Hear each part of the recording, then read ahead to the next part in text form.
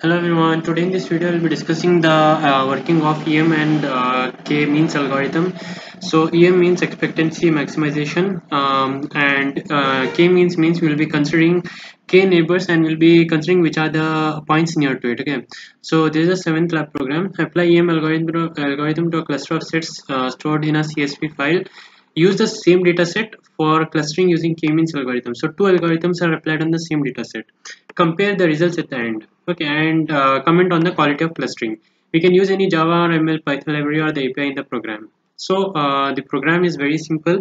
So before that, we'll be discussing some key points regarding what is K-means and expectancy maximization.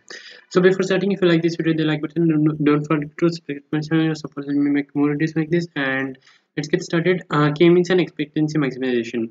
K-means, see here, we'll be considering two things here as the centroid points, and what is closest to these points, that will be considered as one group.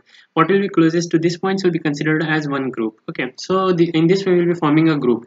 After that we'll be again calculating what is the means value for each point which is near to which of the points. Like that we will be classifying each of these as a separate clusters, that is K-means. Expectancy maximization consists of two steps: estimation step and maximization step.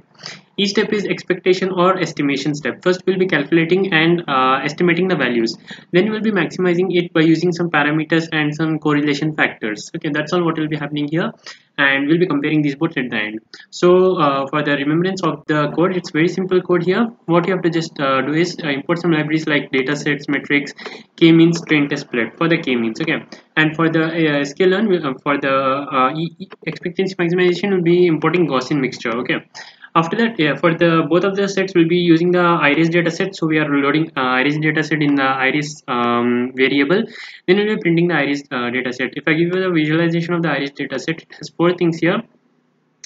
This is sepal length, width, or something like that. So these are the things present here, and those values are given here. Okay, and after that we have the train and test split.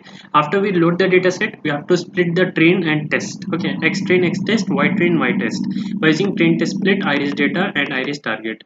After that we'll be applying K-means. Just write K-means and specify the number of clusters here, fit the model, and then get the score. Okay, then predict the values and get the score. Same goes for the expectation maximization as well. Get the Gaussian mixture here for the expectation maximization. Remember, you'll be using for EM which one? Gaussian mixture.